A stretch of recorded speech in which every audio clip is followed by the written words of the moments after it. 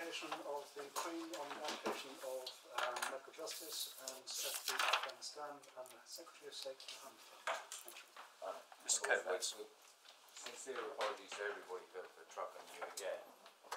Although I did sit down yesterday and hand it over to Ms. Ray QC. If I may, can I briefly raise three matters? The first is that in the light of the exchanges between the bench and myself yesterday, I thought it might be helpful if I put in writing a note on one aspect of this case, which is an important aspect, namely access to justice. Yes. And I've done that. I appreciate you won't have had an opportunity to read, learn and inwardly digest, as the Prayer book says. I've mentioned this briefly to my learned friends. I've given them a copy. They've had little time to study it, and so of course they are entitled to make whatever objections they do, and Miss Kilroy QC has already made it clear to me she does object, but that's a matter on which I will need to ask you to rule. I do submit that it's still technically part of my reply to the appellate's opening of the case, and as between Miss Ree and myself, we're all part of the same team. So if I do need permission, I do ask for it. So this is 4 pages, four pages and 2 lines, and it does what? Distills your submissions that you advanced yesterday on access to justice aspect. Yes. Okay. And this is the second matter of the 3 that I wish to raise. In particular, arising out of that paragraph 10 of the note. Can I also ask you to add a reference to one of the cases that the Lord Chief Justice briefly referred to yesterday, and that's your judgment in SB. SB Yes. is Authorities Bundle, Volume 1, Tab 25, at page 468, and in particular it's paragraphs 71 to 79. Now the reason I respectfully ask you to note this, I'm not going to take you to it now. Could you just give me the paragraph numbers? Yes, 71 to 79. It's because it's an allegation where there were late Article 3 representations. He was put on the plane, and the first instance judge ordered him to be brought back. We appealed, and this court, presided over by Lord Chief Justice, reversed that order and reversed the order to take back. And it contains, if I may respectfully say so, deliberately contains helpful guidance on last-minute representations, and that's in the particular context of Article 3, which is one of the matters you taxed me with yesterday, because it is, as we're all acknowledged, an unqualified right. Yes. So just to mark that down as a cross-reference. The third of the 3 matters may be the most controversial, and it's this. When I sent my draft note to the clients, what I got back, unsolicited, was a detailed email from Mr. Pomper. Now, you may recall he's the head of OSCU, and he's given a number of witness statements in these proceedings. Without giving evidence myself now, what he says in that email gives very detailed chapter and verse as to what, in practice, actually happens with last-minute representations, up to including the plane taking off and indeed landing. Now, I appreciate that it will be said against me, because it's been flagged up already, that this could have been put in earlier. Well, technically, of course that is true.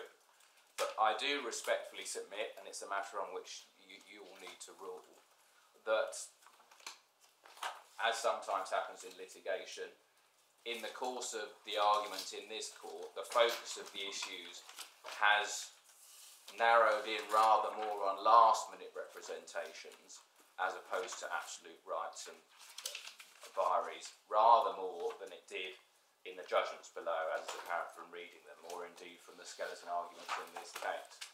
And because it is an important point, and it's not a point confined to one particular applicant, it's a point potentially that's going to affect every single removal. And I appreciate it is late. I do respectfully ask for at least liberty to apply. I appreciate you're unlikely to grant me permission, not having seen the thing. Liberty to unlikely understates the position. Well, you won't. Sorry, I wasn't intending to be frivolous. Liberty to apply within whatever deadline you set me, to put in a further statement from Mr. Pomper on that one very specific point. What happens actually in practice on these very last-minute representations by the Secretary of State. It doesn't go to any other matters than that. Well, all right. Well, let's take these one at a time. The note on access to justice, Miss Nike and Miss Kilroy. I mean, this is a distillation of the submissions. I can't begin to think that you would have any problems with it. I haven't read it completely yet, but I imagine if it is just what was well, even if it's a helpfully new submission, reduced to paper, then even if it were a new submission. But if it's a new submission which I haven't yet identified, then I would need some time to respond to it. But I don't know that that's Mr. Covat's point. If it is, then I would. My Lord, the objection that I indicated to my learned friend was in relation to the new evidence. Yes. Well, I thought this I have not properly read. I've read very quickly. Obviously, what I would ask is an opportunity to read it before my reply properly and discuss it with my team, but only a short time, because if it had been put in submissions yesterday, I would have had a proper opportunity to read it. Clearly must have an opportunity to read it. But I don't expect I'll need very long, and it may be that there are a couple of factual assertions in it that we may need to come back on, and it's that I need the time. Yes, of course you must have time to read it properly. Yes. And, but otherwise, I don't object for the reasons that my learned friend Miss Nike has given. It's the evidence. Yes, well, Mr. Kovacs, I'm a little puzzled about how we should deal with this sort of contingent application to put in evidence after the argument is complete, and where that would go. And Well, my Lord, yes, I do apologise. Entirely, it's my side's fault. I can only say that until I actually got this email, I wasn't expecting anything of the sort. Wasn't expecting anything. But having read it, and in the light of the exchanges that have taken place, and the general importance of the issue, which I do have to emphasise, I do respectfully submit that it will actually turn out to be helpful. Now, even if we put that all to one side, I can see that there is a further potential objection that what Mr. Pomper would say goes to what happens in practice, and it's precisely because it's talking about what happens in practice, not what is written down in the policy, that I'm asking for evidence. And I appreciate that may be a further complication, but I do respectfully submit, given the general importance of the issue, that it will be helpful to everybody in the long term if they are aware of what the actual practice of the Secretary of State is.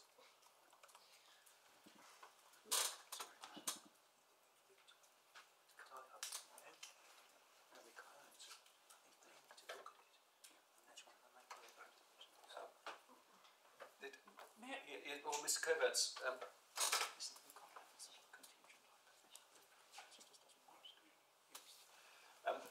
Mr. Kovacs, in brief discussion, I think our provisional view, at least, is that we simply can't deal with a contingent provisional application in respect of evidence that hasn't yet been put together, right at the end of an appeal.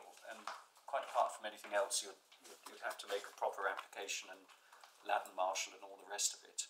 And I think our provisional view, at least, is that it's just too late at this stage. And I'm bound to say that I'm not really clear what legal issue you're submitting this could go to. I mean, the broad way in which the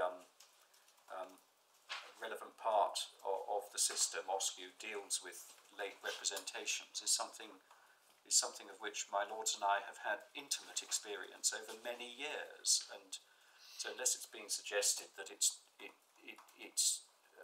changed fundamentally of late, again, speaking for myself, I'm not convinced this is likely to be very helpful at all. Well, Lord, I fully understand all of that. Can I respectfully make the following suggestion? This is the email. It's obviously not evidence, let alone evidence that this court has allowed in. But could I respectfully ask the bench, and I'll give it to my learned friends if they want, just have a glance at it, just so you know what I'm talking about? No, but Mr. Kovacs, you can't ask us to look at something without giving it to Well, give it to your our learners, opponents. And but what I'm going to suggest we do is rise for 10 minutes, and no more than 10 minutes, to enable Ms Knight and Ms Kilroy to read your document and reflect on whether it affects the replies that you were intending to make in short order fairly soon.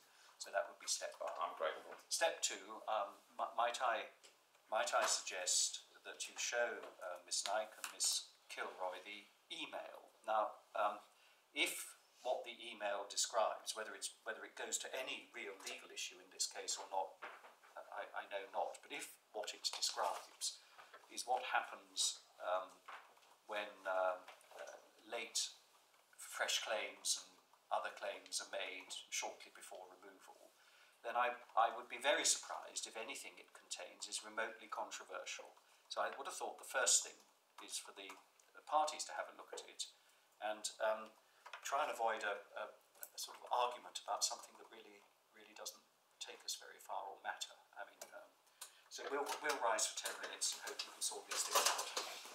All right.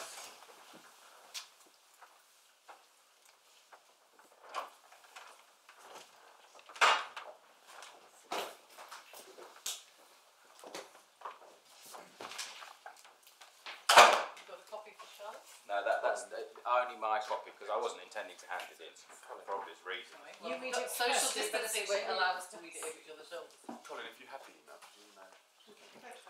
Yeah, if somebody's got a computer, they could copy the email to you. I didn't bring mine. Have anybody got a computer? I've got a copy. Got another copy. All right. Sorry, I'm slightly less unprepared. No, I do apologise. I wasn't expecting this at all. Sorry, that other